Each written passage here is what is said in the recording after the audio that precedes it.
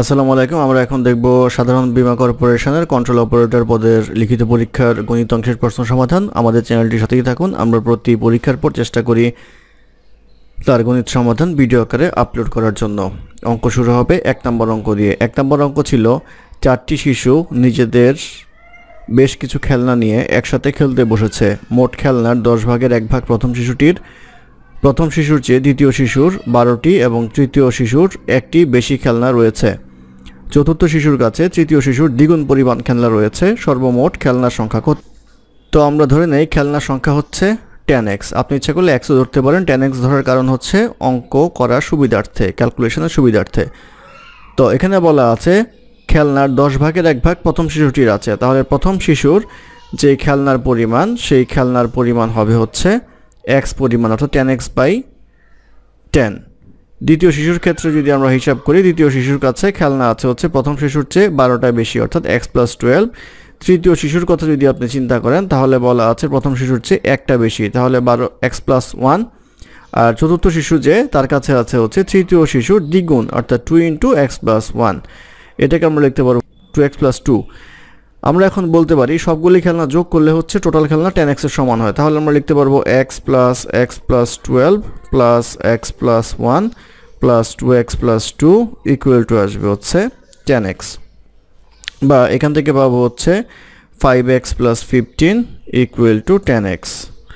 বা লেখা যাবে হচ্ছে 5x = 15 বা x লেখা যাবে হচ্ছে 3। x যদি 3 হয়, আমাদের মোট খেলনা ছিল 10x, তাহলে উত্তর হবে 10x = 10 × 3 আসবে হচ্ছে 30টি খেলনা ছিল। এই 30 হবে হচ্ছে এই প্রশ্নের উত্তর।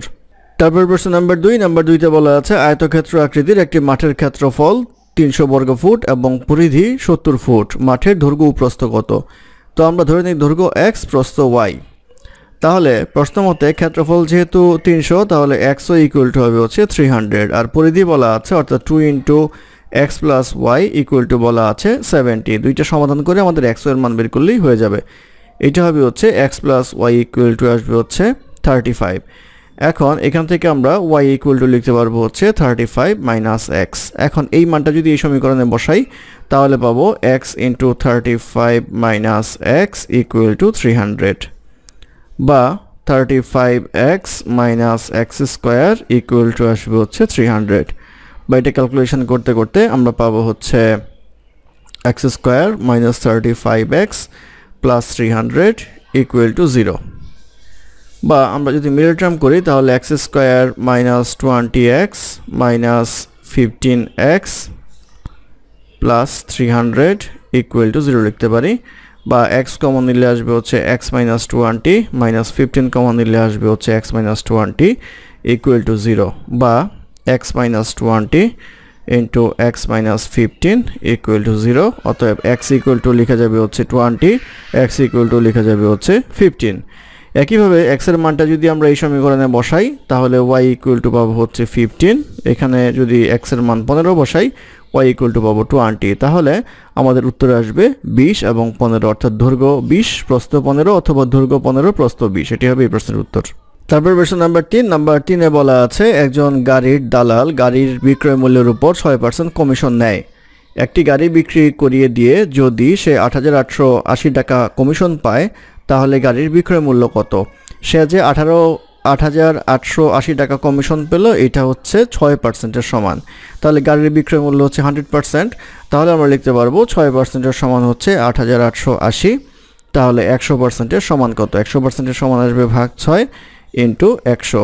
এটা করলে আসবে হচ্ছে 1,48,000, অর্থাৎ 1,48,000 টাকা হবে হচ্ছে গাড়ির বিক্রয় মূল্য। এটাই হবে এই প্রশ্নের উত্তর। তারপরে প্রশ্ন নাম্বার 4। নাম্বার 4-এ বলা আছে সম্প্রতি প্রথম আলোর একটি জরিপ চালিয়ে বোঝার চেষ্টা করে যে তাদের পাঠকের মধ্যে কতজন একুশে টিভি, এনটিভি ও সময় টিভি দেখেন অথবা এই তিনটির কোনোটিই দেখেন না। জরিপে দেখা যায় যে 59% মানুষ একুশে টিভি, 48% এটিএন এবং 46% সময় টিভি দেখেন। 29% একুশে টিভি ও এটিএন, 20% এটিএন ও সময় টিভি এবং 30% একুশে টিভি ও সময় টিভি দেখেন। 9% মানুষ এই তিনটির টিভি চ্যানেলেই দেখেন। জরিপে অংশ নেওয়ার শতকরা কতজন মানুষ এই তিনটি টিভির কোনোটিই দেখেন না? তো এটা আমরা সূত্র দিয়ে করব। 3টি টিভি দেখেন, কি দেওয়া আছে সেটা আমরা বের করে নিয়ে আগে। 21 টিভি দেখে, 21 টিভিকে আমরা ই দ্বারা প্রকাশ করলে 21 টিভি দেখে হচ্ছে 59%, এটিএন বাংলা দেখে হচ্ছে 48%, আর যদি সময় টিভি ক্যাশ দ্বারা প্রকাশ করি তাহলে এটা দেখে হচ্ছে 46%। আর 21 টিভি এবং এটিএন বাংলা এটা দেখে হচ্ছে 29%। তারপরে 21 এটিএন এবং সময় টিভি দেখে হচ্ছে 20%। তারপরে আছে 21 টিভি প্লাস সময় টিভি, এটা দেখে হচ্ছে 30%, ইন্টারসেকশন হবে এই। আর সবগুলি দেখে, অর্থাৎ 21 টিভি দেখে, এটিএন দেখে এবং সময় টিভি দেখে, এরকম হচ্ছে আমাদের 9%।